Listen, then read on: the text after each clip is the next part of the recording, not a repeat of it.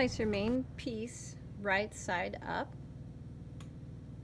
and then you're going to place the piece that you've just folded, the fold sides down, and the raw edges are going to line up with the top raw edges on your other piece. That's important because if you have it backwards, you're going to have to tear it all out. So this is what it'll look like. So you can see those edges are almost perfectly lined up.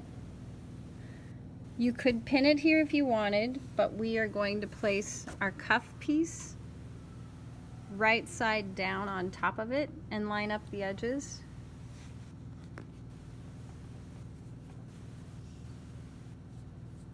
And so if you're really careful, you can get away with pinning it. So I've made kind of a sandwich with my bottom main piece, my trim piece, and then my cuff piece. So the right sides are together.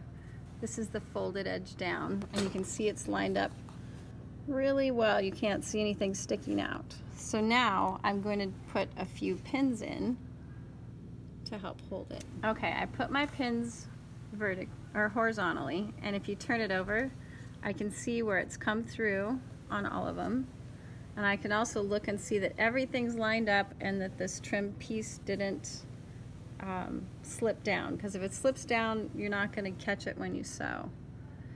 So the next part is we are going to put it in our sewing machine, and keep the edge of your presser foot lined up with the edge of the fabric, and sew at about 2.5, which is the default on your sewing machine. Now, as you can see, those pins are in the way, so once you get your sewing machine going, go ahead and pull that first set of pins out,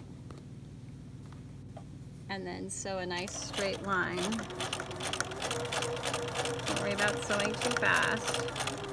And as you come to the pins, obviously you're gonna have to pull them out. And if you put them in the right direction, it'll be easy, because when you get close, you can just stop your machine and remove that thread. Pin. When you're finished, you can see that when you open it up, if you've done it correctly, it's even. This trim piece is even all the way across. And so we can go over and do a quick little press. Actually, let's not.